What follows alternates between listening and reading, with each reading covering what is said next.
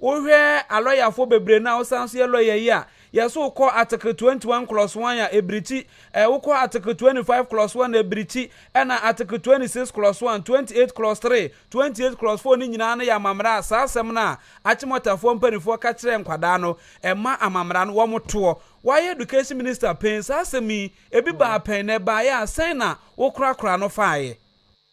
Oh, me was this in the end, at the end of the day, kind of education service, one year they are fatal. And here is discrimination, PR, or you have to. He said Bob Marley, the late Bob Marley, what can I say? Even if there's no discrimination in this world, people will be able to discriminate even through the color of your eyes. Into discrimination, it's up to us to fight hard against it. GES, at the end of the day, they were ordered to withdraw that obnoxious idea prohibition.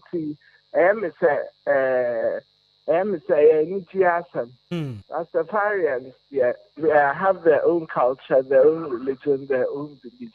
So at the end of the day, there was understanding for all of us. Thank you very much. Yes, so yeah, that's papa. Pana futu ben e wo homa awofo minim se wo brenti se emma ni mema na obi wo ho no wo obi na bi a ensem kakra bi ta kwada na yawo no achi enti ye ntwa ni tie wo se wo ye rasta no di ko school ana wo di nyi ti se de something de no na tie no a ekwan be na wo se awofo fa so bo a school fo no mpanifo amane se na be ya kwada na ye de ni ko school mu a nipa nyina be gina tum se ni suni ne bobra ye de manu ni enti no se na wo so wo ye ne ho wada roma. Oh, me say, send me over to a collab for and yet BBBA. Send me over to a collab for say, Uncle School, until their teachers no can. So we can be a day derogatory. No, film on the mono there on from ma on Ankasan Yami, Yankupon. All students should behave themselves, abide by rules and regulations. Right. Teachers too. Teachers, any headmaster, administrators, principals, no. Want them so they should also be non-discriminatory. And no one here where areas.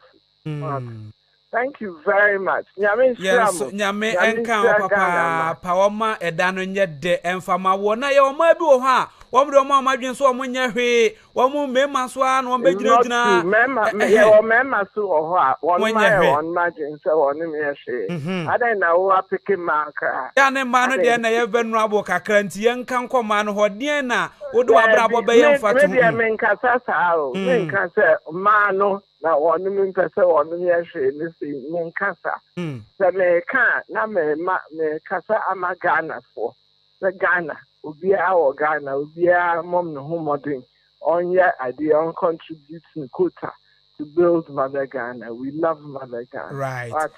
Okay. Mama, so, anope ye ni sobra wanya ame atwetwe nkomo e wo fidua mu. Okay. Abusiafo ye ni Honorable Lawyer Betty Mould Idrisu we former Attorney General, Minister of Justice 2009 to 2012. Omampani